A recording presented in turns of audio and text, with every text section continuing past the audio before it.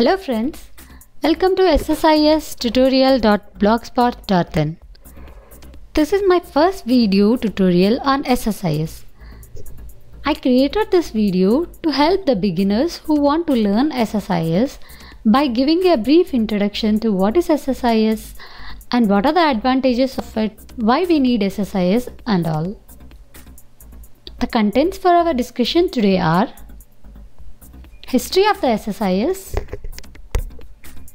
SSIS definition, latest features in SSIS, building blocks of SSIS, and finally the advantages of using SSIS.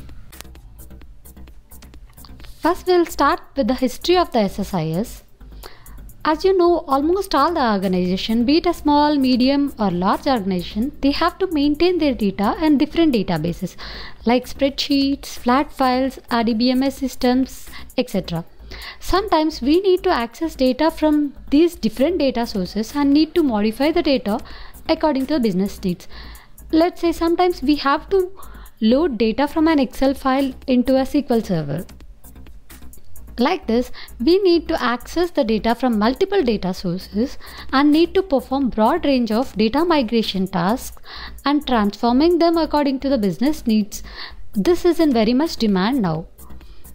So to cater these needs, Microsoft have launched DTS, Data Transformation Services, in 2000. This DTS has been launched by Microsoft to transform data from one data source to different destination. But this is not suffice to provide services to the current market needs. So after 5 years, Microsoft launched another version of DTS with a more powerful features that is known as SSIS. SSIS is part of the Business Intelligence Studio, which was created by Microsoft in 2005. Business Intelligence Studio provides services for SSIS, RS and SSAS. Coming to the definition of SSIS, SSIS can be called as a ETL tool, that is extract transformation load tool. It can also be known as a control flow engine, application platform, or high performance data transformation pipeline. It can also be known as a data import and export wizard.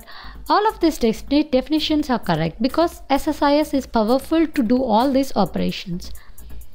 Coming to the latest features which are added in SSIS, for each loop containers are added, package configurations, better ActiveX controllers, script tasks, precedence constraints, event handlers, pivot and pivot operations. All these are newly added features in SSIS.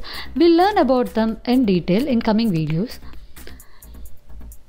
Coming to the building blocks of SSIS, what do we need to build an SSIS? We need control flow tasks, data flow, event handlers, package explorer, precedence constraints, connection managers, toolbox, and finally variables. We need all of them to build an SSIS. I'll show you these building blocks with an example. First, go to Start, All Programs, SQL Server. Under that, SQL Server Business Intelligence Development Studio. This is how SQL Server Business Intelligence Development Studio will look like. This BI is created to handle SSIS tasks. First, we'll create an SSIS here.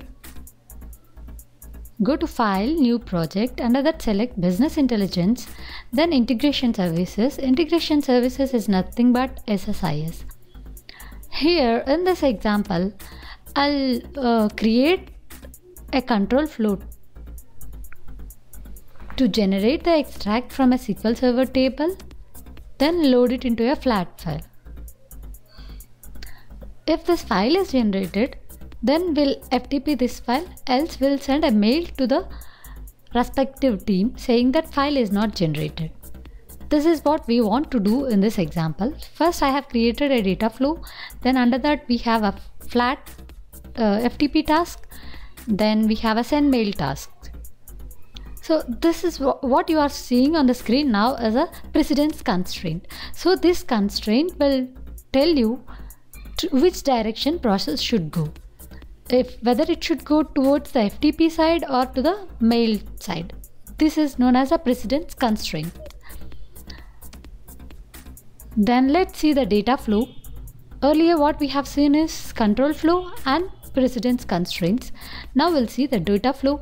In this data flow, data is flowing from SQL Server into flat file. Now the event handlers. Whenever some event occurs, some error occurs, we can handle that error in event handlers. So we have seen event handlers, control flow, precedence constraint so far. Now the package explorer. Package explorer have the complete information about all this. Let's go to the connection managers. Connection managers will have the information about what are the connections that we have in this package. Like I have SQL connection and flat file connection. Let's move to the toolbox. In this toolbox, we have control flow tasks, maintenance tasks, and data source destinations, transformations, and data sources. All this we'll have in this toolbox. Then finally the variables. Variables we need sometimes in SSIS. So this is how the SSIS will look like, and this is all about the control flow tasks, data flow, event handlers, package So this is all about the building blocks of the SSIS. Then moving on to the next topic. What are the advantages of SSIS? As you have already seen, it has a very friendly graphical user interface and we can perform different types of tasks in a single package. SSIS package can also be scheduled to run at any time. We can connect to different data sources using this SSIS. Deploying this SSIS package is very easy. That's all about introduction to SSIS. Hope this video will give you some heads up to start with SSIS. If you have any doubts or clarifications in SSIS or SQL Server, please leave your comments below this video. I'll get back to you as soon as possible.